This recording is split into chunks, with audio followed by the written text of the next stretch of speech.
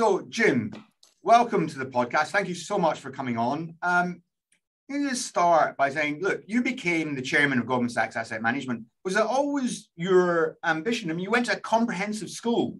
I mean, could you even have imagined that you would become a partner of Goldman Sachs? I mean, what led you there? No, not in the slightest. At the heart of how my life has evolved, I think, I mean, who knows, but I think it relates to a very key peculiarity of both my mother and father's upbringing and where we lived. So my mum came from a Cheshire farming family, and my dad came from a inner Mancunian Irish descent publican family. So very different backgrounds. And I'm not entirely sure quite even how they really managed to stay together, or met really. But I guess for that reason, the genes I've got from each of them are quite different.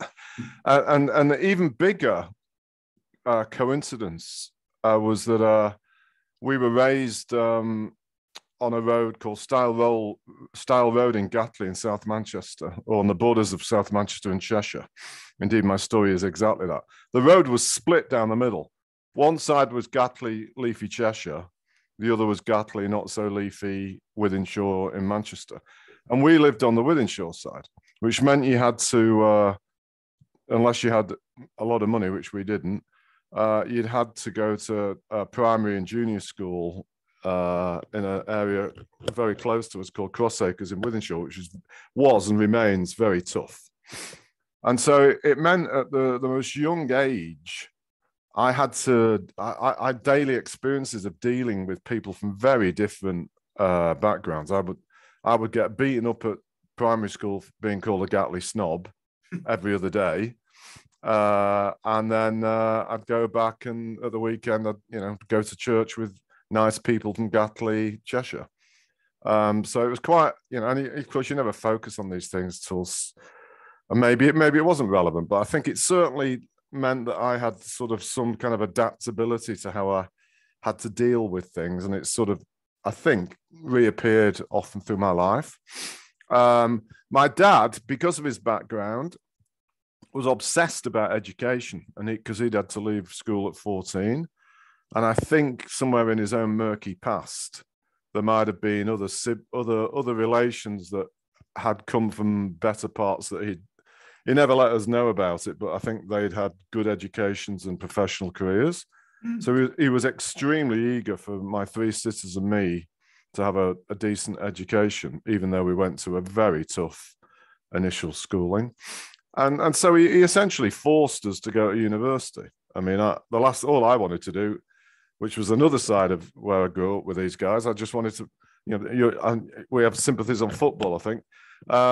The famous Red Army, which terrorized Britain in the 1980s, was led by the Wythenshawe Reds. And I was raised at school with a lot of them. So I used to play, the way to stop myself being beaten up by them was to play football with them. So that's what I wanted to do. But my dad was like, no, you're going to go to a better school, you're going to do A-levels, and you go to university. And so after that, I wasn't quite sure what I was going to do. And the truth of the matter was, I remained completely obsessed in playing football and having a good time.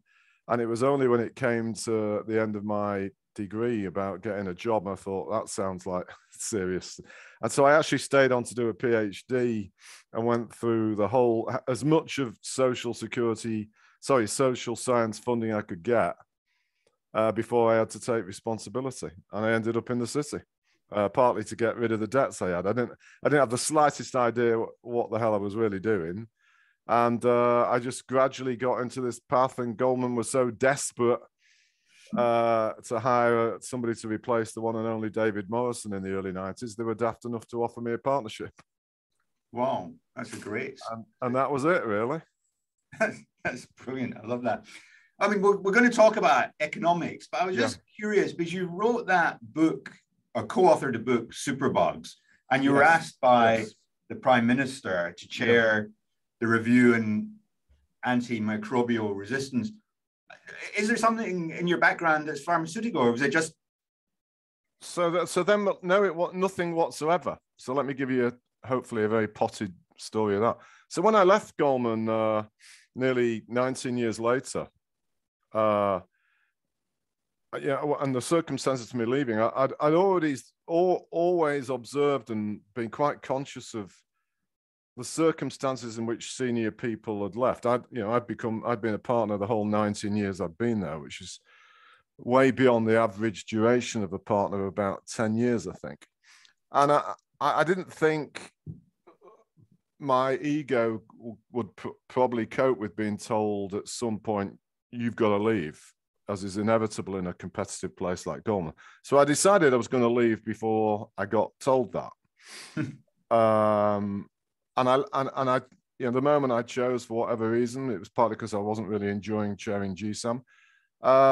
It was great because I left with no animosity and no hang-ups or anything. And also I developed this sort of mantra that, because of course, compared with most human beings, I was very fortunate being a partner of a firm that went public. I didn't have to do anything. So I developed this mantra: if it can't be better, it's got to be different, about what I would do. And I had no idea what it meant, but initially it was to stop me being dragged into starting off my own fund, or being, getting involved in a fund or whatever. And it resulted in, and I followed it pretty diligently. So I kept saying no to the things that came that way. And it led me into the world of public policy. So my role in everything to do with things I'm heavily involved in now, Northern Powerhouse and stuff like that, on rebalancing and so-called leveling up, that originated for that reason. And then on the back of it, I got approached by the Treasury on behalf of the PM. Would I lead this review into something called antimicrobial resistance, which I could not even pronounce? And the guy that asked me said, before you say what is that and think about saying no, I'm pretty aware that your motto is now, if it can't be better, it's got to be different. And when my wife does have a scientific background, and she knew about it. And as I joked to people, she said it'll be the first time in 30 years, not only do I understand a bit about what you're doing, but that I'm also even interested. And I thought, listen, seems like a colossal, truly global thing. I'll learn something, and I knew it would be temporary as a review. And I thought, why not? And it's actually, Steve, the most interesting thing I've ever done in my life. Oh, really? And did it teach you much about the pandemic? So when the pandemic came, yes, were you sort of fully armed and equipped with all the knowledge? Or yes, is the, I mean, not in all aspects, but yes. And the reason why I say it was probably the most interesting thing I've ever done in my life is it's multifaceted, but linked to that question, I had no idea about it's basically at the core of it, the growing resistance of antibiotics to the bugs that live in our bodies and in life. And I had no idea what an issue it was, and I had no idea about the scale of damage a world with no antibiotics could be. And our review became famous because and the reason why they asked me is because of the BRIC thing, and they thought I had sort of a voice in the emerging world where this problem's big. And so what we did is we redid the 2050 scenario that made the BRIC thing popular for a world where AMR would escalate to be a serious, massive problem. And it led us to concluding that by 2050, there could be 10 million people a year dying. That's 10 million, and an accumulated loss of $100 trillion. And so amongst the reasons why I was prepared for the economic and other aspects of COVID was that, I knew that there was infectious disease things out there that can cause global devastation. And as we also, at the end of the review, came up with 29 specific recommendations. One was about much greater, or two of them were crucial to this. One was wash your hands in warm soapy water while you're singing Happy Birthday. So better personal cleanliness, and certainly, and especially in hospital settings or anything like that, is vital to stopping the spread of infectious diseases. And of course, that's crucial to this pandemic. And then secondly, we also recommended a much bigger use of vaccines. And we learned that pre-COVID, there was only really 3 pharmaceutical firms really in the vaccine business. And because the economics of it suck. And they all, we'll get into this, I'm sure. What I really learned is a massive belief in what I'd call profit with purpose. Having been the chief economist of Goldman through the crisis, I'd seen plenty of reasons to think about that way also. But, I was shocked when we said the world could lose $100 trillion if these 29 interventions are implemented, which should cost 42 billion over a decade. You'd stop 10 million people dying. So it's something like a 20,000% return. And I was shocked as to how narrow pharmaceutical companies think. They basically think the economics of vaccines and antibiotics suck, so they don't want to do it, unless governments are going to pay them for it, which is what's happened during COVID. Yeah. And I've actually been on, for much of 2021, I was on the UK's G7 health task force. I co-headed the financing part of it with Minouche Shafiq. And very interestingly, I was a commissioner on something that became known as the Monti Commission, an independent European commission about trying to make the world a better place, chaired by Mario Monti. And we had some big views, including trying to restructure global health and global finance. So it's meant I've been very involved in all that. Well, it's fascinating. I mean, you've got your CV. I mean, it covers pages. I mean, I was trying to figure out. I mean, how could you be doing all these? I mean, imagine some of the stuff that you've now let go. But yeah. My life is that the Monti Commission's finished. The G7 health thing is obviously finished. So my life's a tiny bit. I'm not quite as frenetically busy at the moment than I have been for a while. It's nice. I mean, you should be retired, right? You should be relaxing. To be honest with you, the thought of sitting around, I don't think, because of how interesting in professionally my life has been, I think I'm probably in the camp that couldn't cope with whatever sitting around relaxing means. I think I'd probably struggle with that, to be honest. Yeah, no, I agree. If United were run or owned by a better bunch of human beings, and I'd be going to watch them every week still. So that I could, in that world, I'd be all right. But don't tell me you aren't going to the matches. I don't go. I gave my season ticket up 10 years ago, out of distaste for the ownership. I do go. I go to away games, and I occasionally go to Old Trafford because a lot of my mates still have season tickets, so I can piggyback on the back of them. And I have to say, this morning, the day we're chatting, we've survived the first leg of a Champions League game, and I might try and get to the Old Trafford return and go through the fatalistic yet again of seeing United kicked out of Europe while I'm there. Oh, dear. But I mean, you must be more cheerful about your team because they're fourth in the league. And no, I'm not. I can't stand the slow erosion of Manchester United's staggering global brand with these outrageous owners. They themselves, in a way, that also has influenced how I think about so much. The ownership of Manchester United is one of the most live, vivid illustrations of profit without purpose. It's horrible. So, I mean, the shares are languishing. I mean, the shares have done nothing. When you think about the value of media properties in the last 10 years, the shares have done nothing. I mean, I think they're 5% higher than they were when they first did the IPO. So, I mean, obviously, you can argue the IPO was overvalued, and obviously the value of the team is somehow linked to the performance on the field. But so, I mean, are they a good investment now? I mean, no, they're not. I think it is. I'm glad you raised that, because most people, because of how well the Glazers extract money, and because of the sponsorship deals they did in the past, a lot of people seem to think it's been like some massive financial success, but actually any idiot that owned the shares, and in this regard, by the way, the background you and I come from, I don't quite get how the clients of a couple of sizable institutional investors that do own them don't give them a hard time, because it's at a time when what was before the past 6 months, the best ever era for owning US shares, United's performance has been diabolical. Yeah, I mean, so it's been just as bad as an investor as it has been as a supporter.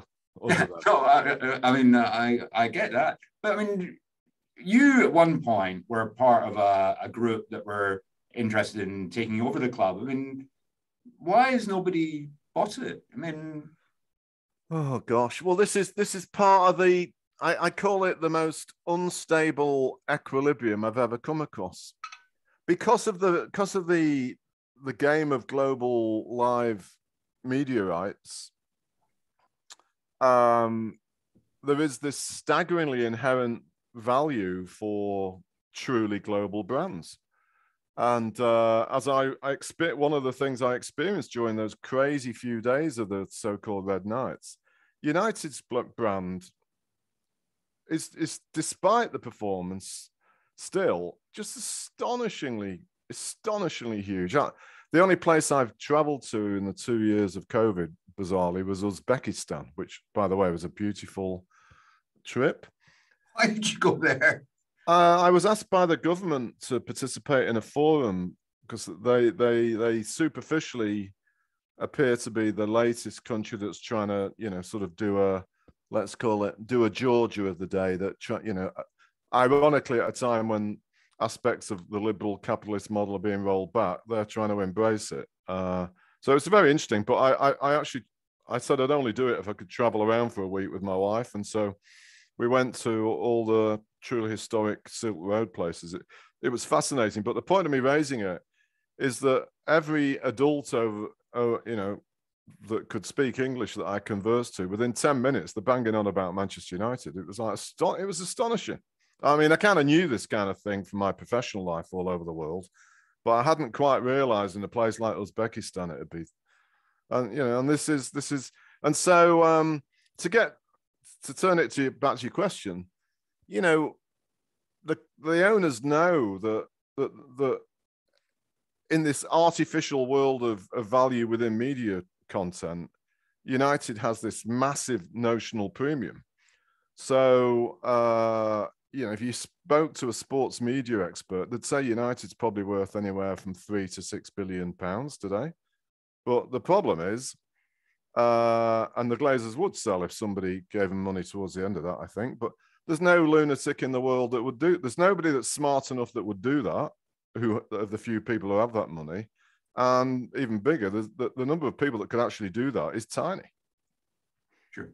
And so it just sits there, allowing these people to extract cash out of Manchester United, and the saga goes on, and we replace one manager with another.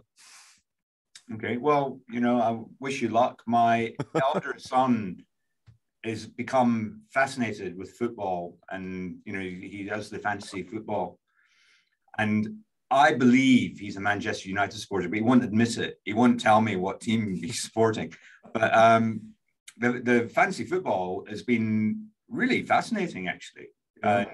It's a very, it's a peculiar statistical thing, and he's quite active in it. So he's trading. Interesting. So I'm encouraging that. Listen, the reason that we're doing this was you wrote this fantastic article for Project Syndicate about China. Yeah. And you said, well, there's a couple of things that people need to be aware of. The crackdown, the regulatory clampdown on Chinese private companies, which obviously the for-profit education sector looks like it's going to disappear, and it's stifling private sector risk-taking. And you mentioned the government having to they've had this very aggressive clampdown on anti-COVID measures, and at some point they're going to have to release that, which is going to be it's going to be difficult for them, I guess. Yeah. You didn't mention Evergrande. I mean, presumably because you feel the government has induced that and they've got a plan to manage their way out of that fallout. But there's lots of things happening in China. I hope they have a plan. So what you, I mean, you talked very eloquently in the article, but you didn't say, well, what they should do about it. I mean, what can they do about it? So, I mean, it's got big implications for the rest of the world, right? I mean, hugely. I mean, listen, going back to why I got involved in AMR is because of the BRICS thing, and of course, China was at the center of the BRICS thing, and China actually is the only BRICS country that's delivered what we assumed 20 years later. And China's been the single most important marginal positive contributor to global GDP for the past 20 years, more than the US. So yes, anything that goes badly wrong in China economically is going to affect everyone. So you're right. What you didn't mention is that the real theme of my article was that I'm not sure for the first time in 30 years that I actually understand what's going on in China, policy-wise. I became infatuated, well, like most people, I became infatuated with China the first time I went in 1990. And I really started to become aware of its great importance during the Asian financial crisis. And I kidded myself, and still do, that ever since then, I've kind of understood their policy reaction function and the broad framework of almost like extremely good risk mitigation and very good risk return economic managers. And it served me well thinking that way until the past 2 or 3 years. And I say all of that because I don't know whether they've got a plan about Evergrande and the fallout. For 2 reasons. One is because so many people write about the scale of the interconnected issues in real estate and local authorities appears to be such that once you start to have a go at some of the biggest, where does it finish? Yes, well. and then the second bit, which is the more substantive, subtle part of my article, is what is actually really, they could have done this anytime the past few years. What's motivated the timing of all these things? Is it something to do with the peculiar factions inside the higher echelons of the Chinese Communist Party, and therefore temporary, essentially crackdowns on opponents of President Xi? Or is it indeed some much deeper new philosophical desire to literally get rid of these many billionaire type Chinese people that they think threaten the purest model of what they want? And I don't think yet we know the answer, and there's a danger in what I guess another part of my article is, and trying to be sort of humble, is just to have an open mind. I mean, you look at what's emerged in Russia the past 6 months, there's a grave danger in thinking you understand where these characters are trying to go. Yes. And we don't really know what President Xi, as a third-term guy, really wants to achieve. Is it that he really wants to sustain the communist dictatorship even more to a degree in which actually penalizes private sector wealth, or not? And I think we're going to, it's a hugely important question, of which how he deals with the Evergrande issue is just one of many endless pieces. And I think, the next 12 months, as often with anything to do with China, but particularly because of the timing of all of this, is absolutely fascinating and front and center to trying to fathom out what's going to happen to the world economy. Yeah, and of course, it's even more difficult to understand because nobody's been able to go there. Right.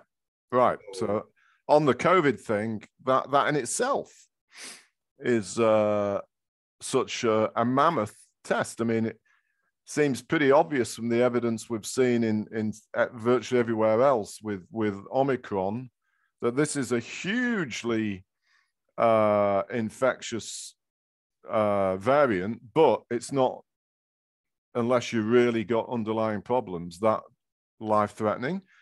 And so the idea that you're going to get rid of that inside your country is just bananas. Yeah. And if that's going to be his policy, then China, on top of what, if it wasn't already enough of an issue with what we touched on a minute ago, every other week, they're going to be having to shut down some part of China in a significant way to supposedly stamp it out, which is crazy. Yeah. I mean, presumably they'll accept that they're, the downsides of the Omicron virus, and these otherwise, I mean, Hong Kong's going to lose its status as presumably, I mean, it's going to lose its status as an international financial center. No, I mean, it's the whole thing. I mean, I'm not a China expert, and I think my message is on that is that anybody that claims they are, one should be careful of trusting them. Yeah, well, I mean, we talked earlier about, you can't get inside the head of the leader of a country, whether it's China or Russia. It's impossible to understand, and you can speculate, but I mean, I don't know that anybody's going to get anywhere by doing so. Yeah, the consequences of slower growth in China, therefore, are slower growth everywhere. I think that's right. I mean, I'll try to answer this a bit more simply. If you look at the 4 decades to 2020, global GDP growth has been 3.3, 3.3, 3.9, 3.7. And so the last 2 decades stronger than the first 2. And the dominant reason why world growth was stronger the last 2 decades was China. So if China slows significantly, and unless the only other place in the planet that has the potential at some point to make up would be India, unless the US suddenly starts growing at 4%, which that seems very unlikely on a sustained basis, the world will go back towards something closer to 3%. So it is it's as simple as that. China's become a 16 trillion dollar economy, and that means that what happens to them going forward, if it goes from 16 back to 10, or if it goes from 16 to 25, that is going to be the most important thing for the world economy the next decade. It's not going to go down, though, is it? I mean, let me make sure I don't get things out of perspective myself here. There is a very gloomy scenario which I've argued against for the best part of 35 years, but some people, particularly in the US, have been manically on this path ever since. Famous people that I've argued in public against often, and they've been wrong. But there is a path where China makes big mistakes as it's trying to manage these things, and there becomes some kind of balance of payments crisis. The RMB collapses, and they get into a vicious circle of debt default, capital outflow that they can't control. RMB halves in value, and we've seen some of that in Russia the past 2 years. Russia's now no longer one of the world's top, in dollar terms, no longer one of the top 10 economies of the world because of a little bit of this kind of thing. So there is a downside scenario. I despite my concerns and my sort of openness about not really understanding what they're up to, I still believe the Chinese are savvy enough and alert enough to nip something like that in the bud before it gets going. As we saw a little window of that in 2016, and they stopped it really successfully. So I think that is probably unlikely. The real thing is is China actually going to get to be as big as the US as many people like me assumed? And I would say right now, in the next decade, that's now an open question. Whereas 3 years ago, I would have said, definitely it's going to happen. I mean, my perception, there was a good article in the Financial Times yesterday about President Xi and chasing people, Chinese people who had fled overseas and trying to repatriate them, either through legal means or through less legal means. And my perception of that was that he doesn't want the capital to flow out of the country. No. And that's part of the reason for, being so active against Didi, the IPO that wasn't approved, so active against Ant Financial. Yeah. And this is about, keeping the money at home, because at the end of the day, if he keeps the money at home, he's better protected.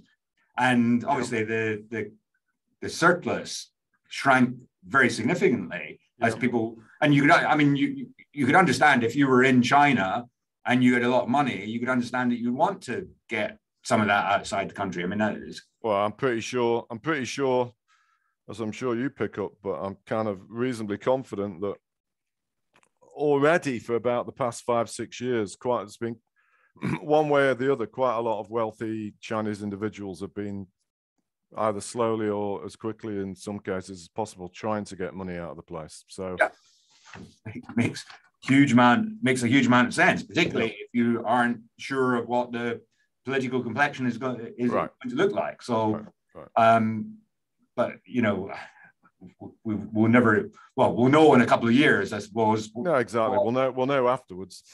Yeah, and predicting it is going to be terribly bad, but terribly difficult. But the BRICs more widely probably going to have a good decade, aren't they? I mean, obviously, as we speak, we're looking at a very difficult situation in Ukraine. Yeah. But my assumption is that we're going to have higher metals, higher energy prices.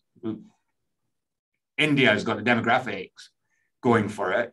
So other than China, the other BRICs are going to do pretty well this decade, aren't they? I mean, let me start by just sort of not leaving your audience with a distorted view of where I think China's probably heading.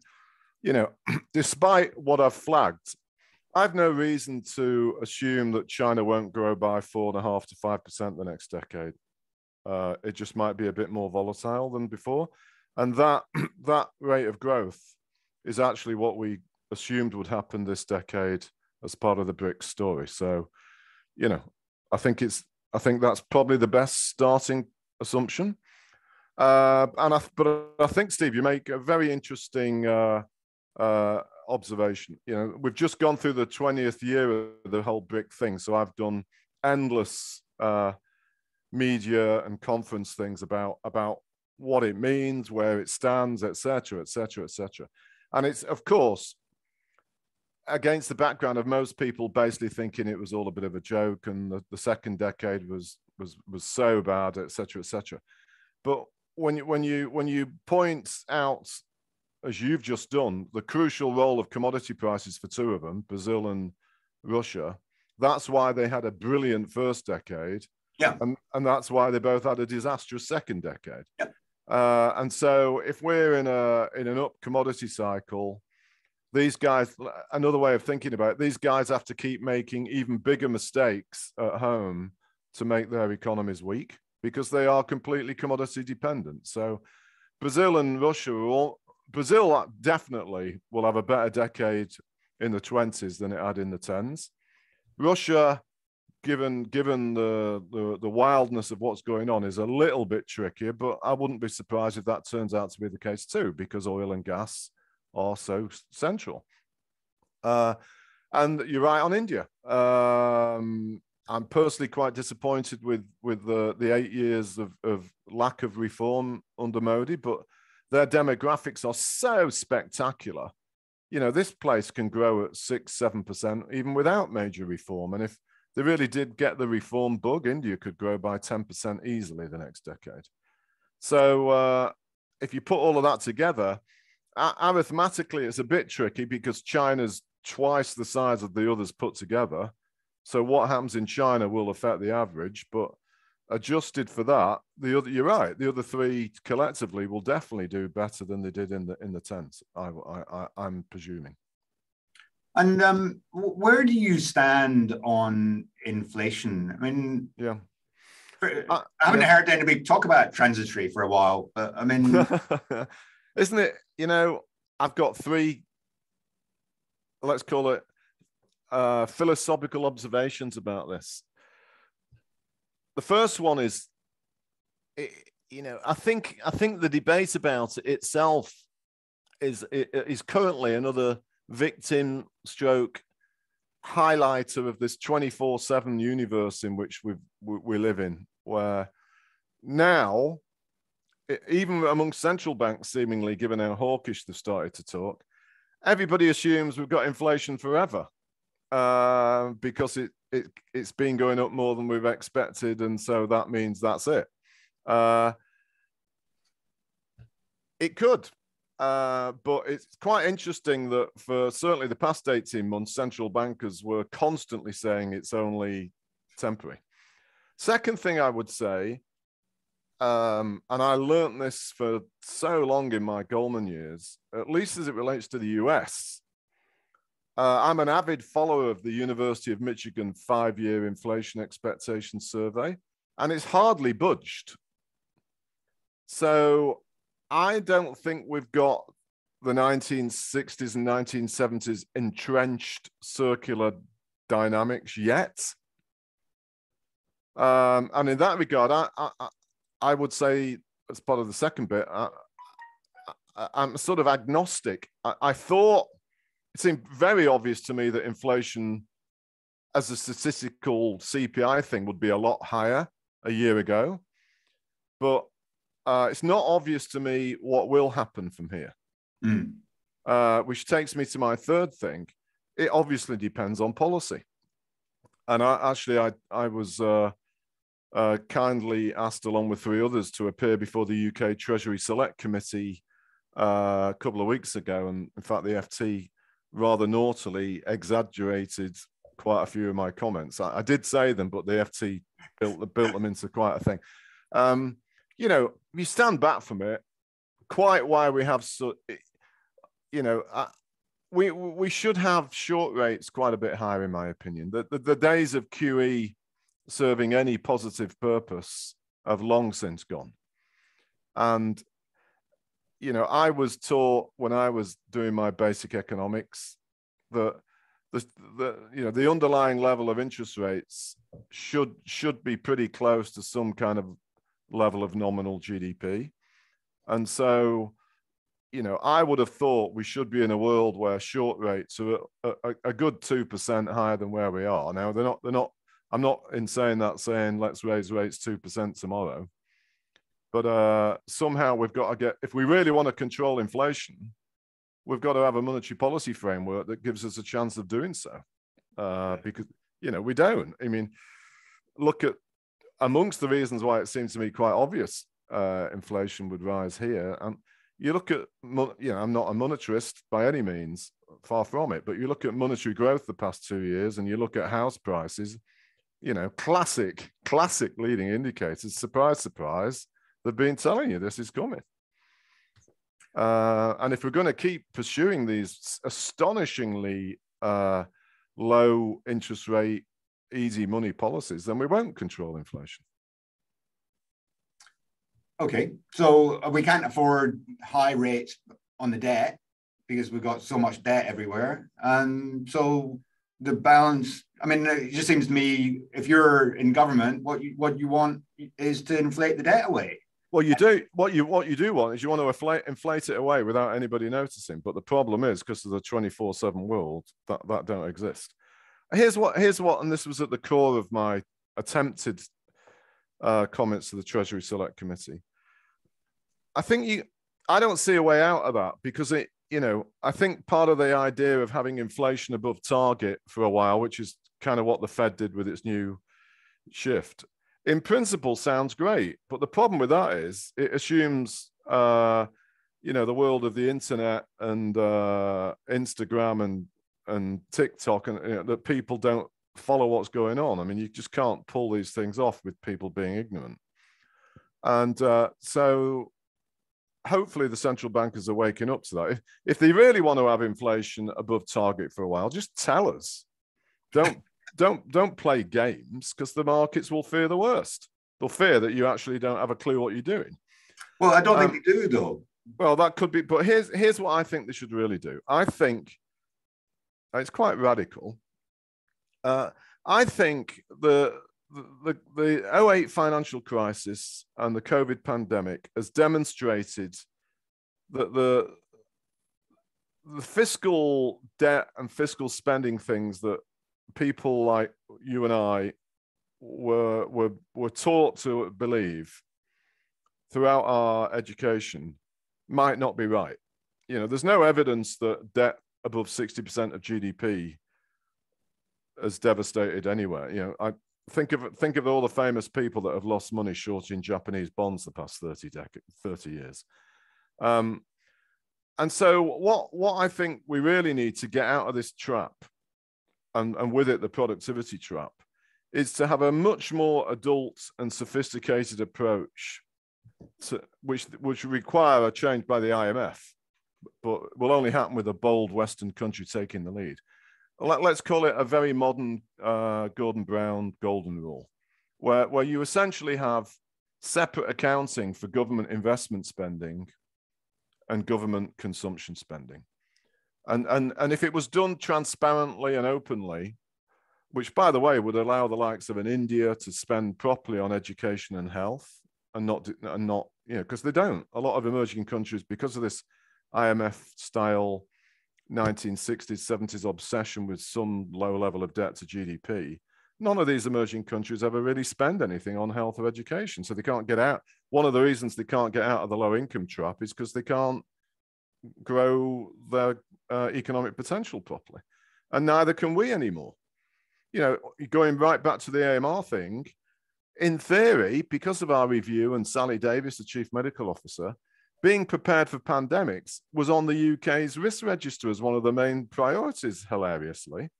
But because we hadn't actually invested in anything, when it came to the crunch, we couldn't cope.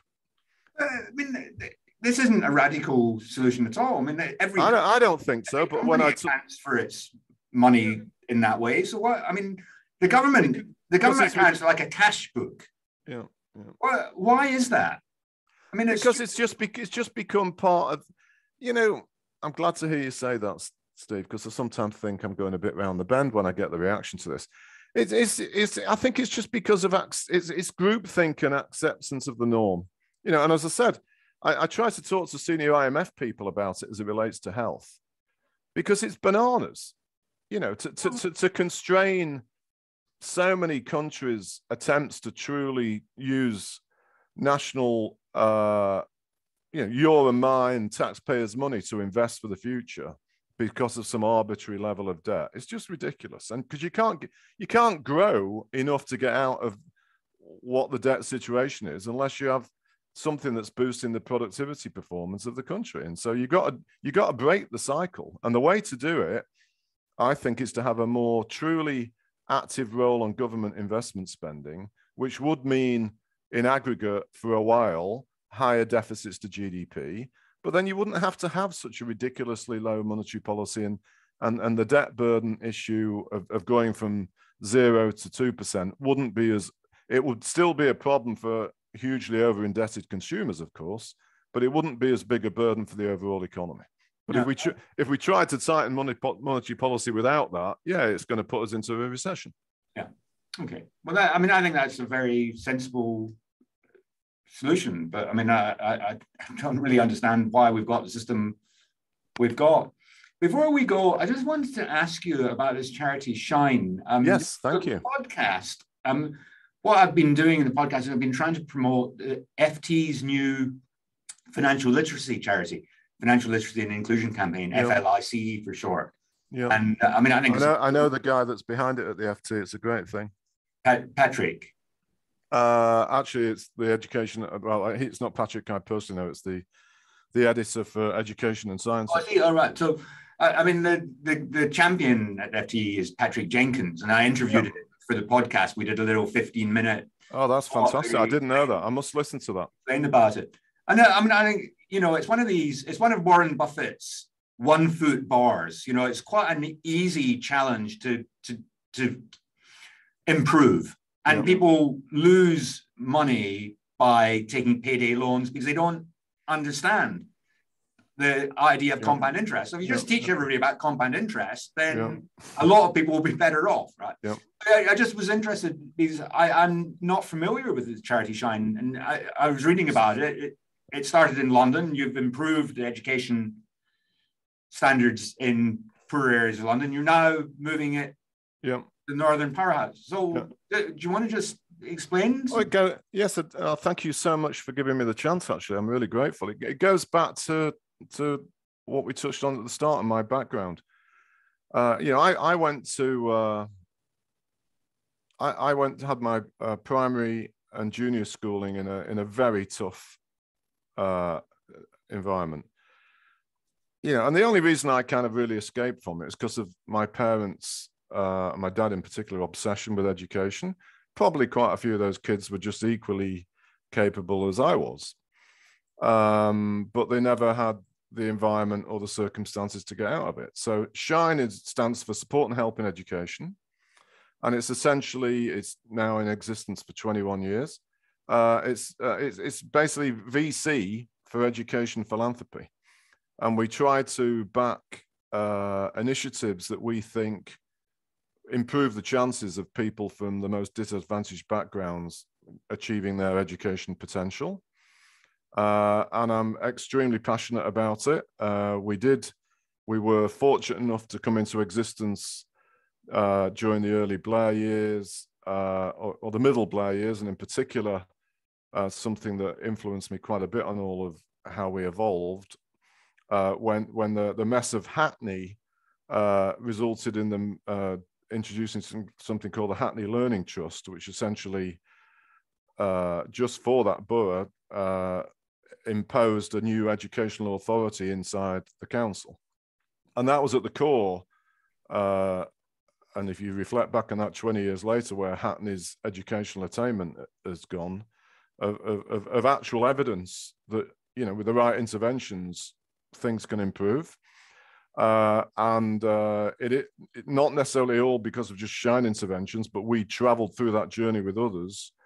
And so we decided 5 years ago, as a VC type entity, what's the point in still just being primarily in London, when actually these days the severe educational challenges elsewhere. I'm from the north of England, the whole Northern Powerhouse, so why not do that? So we're now headquartered in Leeds, and we're trying to do a whole slew of different things, increasingly place-based, to many different challenge parts of the north of England. I have a very interesting project going on in North Birkenhead at the moment, and we're exploring doing some more intense place-based stuff in Greater Manchester and up in the northeast. Okay, but well, I'll put, so there'll be a web page around it, and so I'll put some links in there and talk about it, because I think it's a really, you know, fantastic cause. I mean, anything to do with kids' education is something that is dear to my heart. But before I let you go, I always ask people if they could recommend a book. So if you're a young person thinking of becoming an economist, what book should they read? Gosh. Ooh, I mean, I don't think they could do much worse than getting hold of a copy of the Economist newspaper every week, or the Economist magazine. I think the Economist magazine is very readable, and it's very, very topical, and you know, it believes in the basic concepts of economic theory quite strongly. And so that, you know, you have to pay, I guess. I don't know if the economy, I think the FT has a thing where it's giving discounted, if not free, access to school kids to the FT. But does it? I don't know. The Guardian, my elder boy reads the Guardian. But I know the FT is on a bit of quite rightly on a campaign in this. But in terms of a textbook, you know, here, because of my age, you know, there must be more up-to-date versions of what I always thought I would regard as the Bible, which is called Macroeconomics by Rudy Dornbush and Stanley Fisher. And actually, one of the reasons why I say that, and it goes back to my own position as economist and how I think about the so-called profession, I had the privilege of meeting Rudy in the early 90s quite a bit, and mid-90s, and sadly he died a decade or so ago. And I met Stan Fisher a few times. And what I love about them both, as brilliant as they became and their huge global reputations, they both didn't take themselves too seriously. They both have a Stan's still alive. They both have a great sense of humor. But you know, these two together presided over. I'm trying to guess when, I can't remember exactly when it was first published, so whether it's been updated or not. But on the basic premises of macroeconomics, there's not much better than Macroeconomics by Dornbush and Stanley Fisher. Why didn't you write a textbook on economics? You know, I have written a couple of books about I've written 3. I've written 2 about BRICs, and I've written 1 about Superbugs. You know, my peculiarity, I think the whole book, for me personally, the whole book writing experience isn't one of the most thrilling things in life. It's, you know, you could become a hostage to the publishers. They want to drag you around on sort of what I regard as annoying road shows and all this kind of stuff. But you're lucky. You're complaining. So I wrote a book published last year, and I mean, it is the only bookshop it's appeared in is in Nigeria, as far as I can tell. But I would have loved to have done a book signing. No, I'm a spoilt brat in that. What I might do, I was saying this again to somebody yesterday. Well, if all else fails to me, I might write a book on a year in the life of a red knight, because in that crazy 2 or 3 week mayhem when that story broke, some of the circumstances I found myself and on so many big issues of society, with globalization, business, sport, and just being in the middle of this sort of mad global media frenzy about it. You know, one day, but I'd rather do that than write a book about macroeconomics. Yeah, I think I'd rather read that book. Jim, it is always great fun to talk to you. Thank you so much for coming on. All right, it's my pleasure, mate. Thanks for having me.